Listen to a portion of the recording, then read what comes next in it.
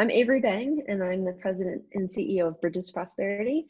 So we're really focused on the rural contexts of developing frontier markets and how can you build physical infrastructure to connect dislocated populations. So more specifically, we build bridges, but the literal kind.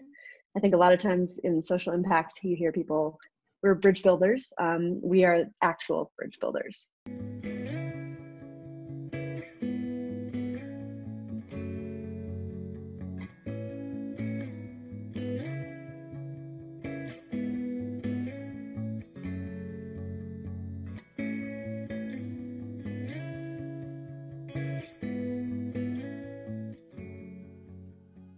We've now built, I think, 334 bridges, and we have 1.1 million people around the world across 22 different countries currently crossing our bridges. The whole story started when you were a student, an engineering student, and you went to Peru and you said, I need to build a bridge here. And to help, can you tell us a little bit more? Well, Darius, I'll actually back us up a bit. I was, in fact, living in Fiji when I turned 21 in Fiji. So I had a bit of a how could I find a way to create social impact in my future career? And, I kind of imagined maybe healthcare would be a good way to be able to help people and serve humanity. And so I was volunteering with a local chapter of the Breast Cancer Foundation. And my task, it was essentially to hold the little leaflets and to walk around and help the members that were really more sophisticated how to teach women in rural communities the importance of early breast cancer detection. Just really simple, self-breast exams and things. But the challenge was in the morning you'd leave and you'd go out to, down the bus and down the dirt road, and you'd eventually get to a river. And so our ability to get to these rural populations was a total unknown. Could we get there? Could we not? Was entirely predicated on the height of that river that day. And frankly, are we brave enough to go across, knee or waist height water right now? Right. If in 2 or 3 hours when we come back, you don't know how high it would be. And I'm not that clever. I didn't have a solution. I just had a real felt sense of the problem. And a few months into this volunteer opportunity, we came across a pedestrian bridge. And it was just like that moment where you're like, oh, that's not that hard. Here we go across this little cable Indiana Jones pedestrian bridge of sorts. And we were able to easily get to these women to teach them the importance of, our mission. But then that same bridge was allowing kids to come back and go to school, farmers taking their production and produce to markets. And it kind of occurred to me as something of an equalizer. If you're born on the wrong side of the tracks or the wrong side of the river in this case, your access to health, education, commercial opportunity was severely stunted. And so I actually went on to, any good millennial, I went on to Google and I'm like, who builds pedestrian bridges in low-income countries? And there's only 2 Google hits at this time. This was back in 2005. And there is a very established, amazing organization called 𝗦𝗢𝗖𝗓, which I actually sit on the board of directors here in the United States for now, many years later. And they've built thousands of these bridges in Nepal. And then there's this tiny website called Bridges to Prosperity. And it's our founder, Ken France, had built an AOL scrolling website with his photo and his personal cell phone. And I thought maybe at age 20, I'm more, this guy might answer my phone call. These people certainly would not. So I ended up, picking up the phone and, dial up his number and said, hey, my name is Avery. I'm on a sabbatical from my engineering undergraduate, but I'd really like to build a bridge with you, with Bridges to Prosperity. And, the long and the short of it it took many phone calls, a lot of persistence, but he eventually acquiesced to my kind of stubborn, persistence. And he allowed me to work with a group of students to build my first bridge in Peru back in 2005, 2006.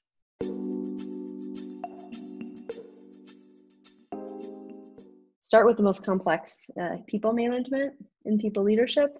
Ability to attract and retain smart people and to be able to let them grow and be beyond you is important.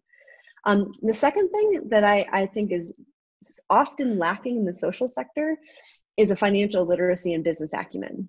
going to business school, I think, built my vocabulary, and certainly it built a lot of my, you know, my sense of confidence that I actually do have a deep sense of, you know, what is the most effective and efficient way for infrastructure to get invested in? How can you think about the different buckets of capital that might be there?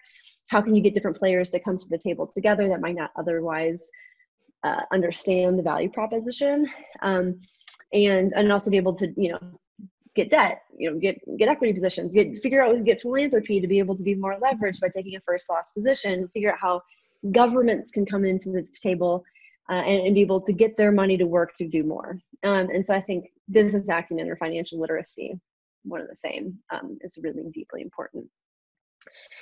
And I think the third is a little more esoteric, so you can cut this out if you don't like it. Okay, yeah. But I think I think a discipline to manage to outcomes or metrics is a third part that I really have learned and leaned into. So for example, in early days of Bridges to Prosperity, we thought monitoring and evaluation was really the only place where you needed to have really good tracking on, you know, whatever you care about, you're trying to track that and be able to enumerate that. But as we've moved on and evolved, you start to realize that almost anything you care about, if you do care about it, you should be able to measure.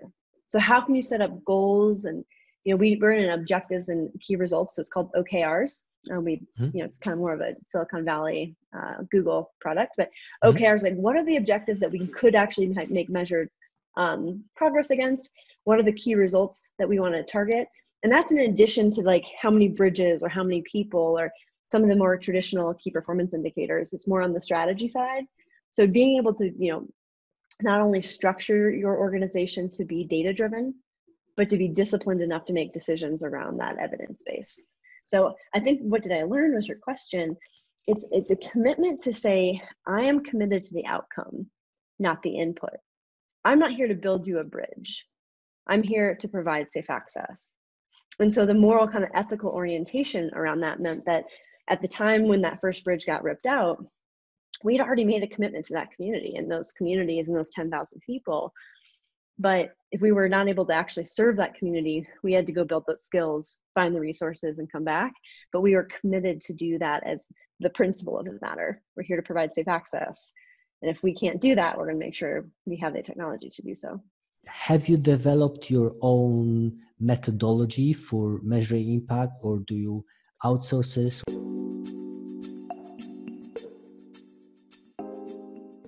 I'll give you a macro, then I'll get to the specifics. Those are the things that, like, how many bridges, how many people, we have some catchment stuff, which I could talk about. The more medium to long term, which might be outcomes, need to say impacts, those are actually very difficult, if not unethical, to try to capture with attribution as an entity. So we outsource those. So just to be more explicit, you're thinking about, well, how many people am I going to serve? That is something that I can put little data counters essentially on a bridge, and you can get an binary, like, count, you know, ones and zeros, send in a text message to me at any hour of the day, how many people have crossed this bridge in the last hour. That's something I can do internally, and I feel that's good, robust data. How much money is now in the hands of that farmer because he crosses the bridge? That requires essentially attribution, and you have to be able to control. So just like if you were to do a medical study, we found in a 4-year longitudinal study in Nicaragua with bridges, huge gains around labor market income, which makes sense, you gotta get more jobs, but more surprisingly, farmer profitability. Like, let's say you and I are starting a business and we're trying to help a farmer. If you could raise their profits by 75%, that's in our development space quite impressive. But the difference with a bridge, it's not just one farmer. In the Rwandan context, we have an average of 2,500 people that get served by one bridge in the immediate confinements. So the kind of, if you start to think about, does it make sense to pay for a bridge? How long does it take to generate enough revenues to substantiate that investment? These bridges pay for themselves in the first 2 years in terms of what happens in terms of new farmer profitability locally, which is cool. What are your plans, and how do you imagine, how would you like to bring it, you know, to the next level?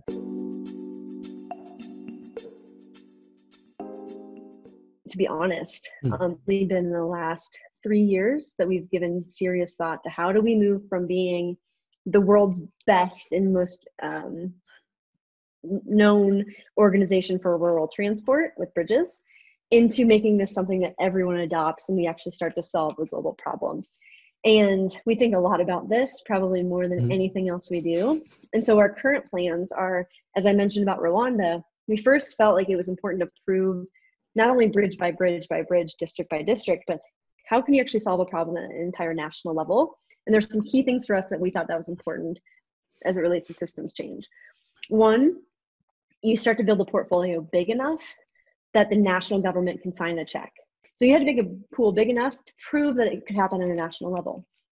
That's our theory, our organizational theory of change, right. Is that, you know, once you can prove this can be done at scale in a volume contract, and you can, second part of it is demonstrate the efficacy of that investment. So how much economic rate of return do you get for this investment?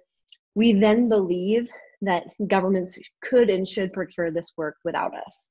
So how do you do that? Is a systems change quagmire. So we are currently trying to build a global coalition, which there's already many, many gatherings of people, organizations, very, very smart folks thinking about transportation in developing countries and in general. And there's a lot of very, very smart people putting a ton of money into road last mile access. But what we're trying to add to the table is, hey guys, 1 billion people, 1 in 7 people in the world walk everywhere they go. And someday they might get a bicycle. And someday, someone's going to come in with a moto. So if we spend all of our money and attention just putting vehicular infrastructure, we are missing the lowest hanging fruit and frankly, the highest economic rates of return that we can get.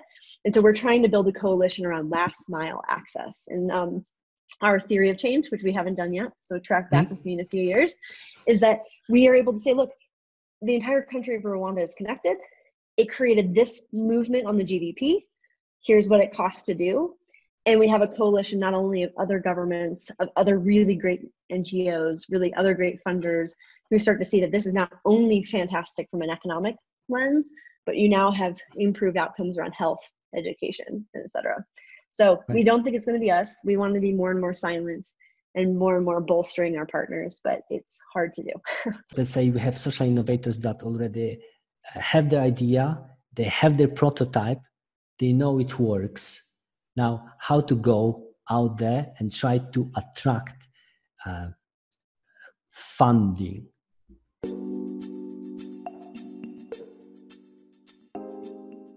So back in 2005, we essentially made a list of all the companies that we could find. Some of them, what we called market aligned. So for us, people that were in engineering and construction or architecture, they seemed like they had already, they were predisposed to the thing we were trying to do. We considered them pre-qualified. They're more likely to like what we do.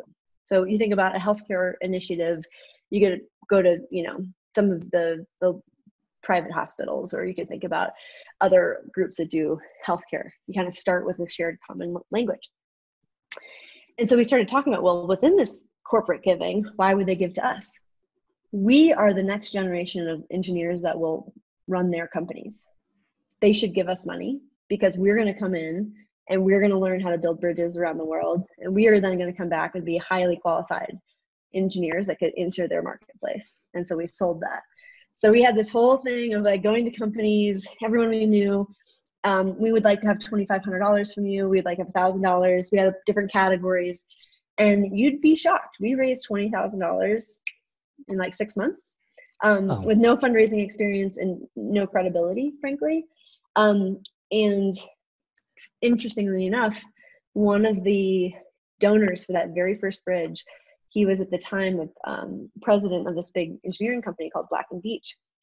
And I've reconnected with him and kept in contact and said thank you. And he continues to be a donor. But he was like, you know, I actually used you, Avery, as an example in my sales training with my employees for a good decade. Do you know why? And I was like, I have no idea. He's like, you walked up to me after a talk and you said, you know, I'm not gonna use his name, but, you know, sir, like, I'm impressed with what you do. Thank you for being an alumni of our great institution. I'm Avery. I'm building a bridge here. My teammates, we are doing it in Peru and we would like you to donate $1,000. And then he said, oh, give me a call later. And you're like, no, I would. And what I said, I remember you're saying, I was like, no, but I would like you to commit now because we are doing this summer and we would like to have the money. And so he used that as an example of for his salespeople of you sometimes just have to be shameless. And I see it as an opportunity to give him an ability to be part of something great. And I don't feel bad. I know he's not going to not feed his children or have a house over his head by giving us a donation, either through the company or individually. So I think gumption, and for us, corporate was the good way to go. How do you identify key stakeholders that might be interested in your initiative? I saw that you gave a couple of TED Talk speeches. Where else? What other outlets do you use to bang around, hey, we're building bridges for poverty?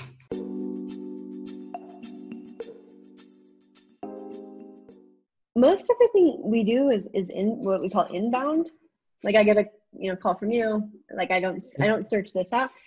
We also got a phone call from an IMAX, and I came across your bio, so I ended up being in an IMAX film, which was really an interesting experience. TED, they also found me. But I think that's not very helpful for your audience. So I'll give some advice of how do you get to the place where people call you. I think in the early days, I would never say no to a speaking engagement. And I would actively put myself into a position of, I can be your lunchtime speaker. I can be your conference speaker. And I was not very good. I think I was maybe a little shy. I'm trained as an engineer, so we're not exactly taught to be great communicators in our curricula anyway. But just going to Rotary clubs, going to lunch groups, going to small venues, that built my confidence. And public speaking is a great, it's considered marketing because a lot of times you're putting yourself out there to a big group of people. Only one has to stick, or none. Maybe they don't even have to donate right away, but eventually it converts. And I was very prolific in mainly engineering, construction, mainly, I've spoken in Singapore, I've spoken in Australia, I've spoken throughout Europe, in the United States, but more developed world markets, where people of wealth and means aggregate for usually a technical reason. So for me, I'm very well known, and if you can imagine this, bridge engineers all know us. Absolutely. But you kind of need to find a niche. So I mentor a number of different social entrepreneurs. I had a good call a few weeks ago with a group of really bright young architects in the UK. And, my advice to them was, where is the AIA convention? How do you get involved in that local chapter? Because if you can be the social impact wing of a group that's already established, everyone wants to do, not everyone, many people want to do well in the world. And you can actually ride on the coattails of this existing association to get your name out there and to get yourself the experience and credibility.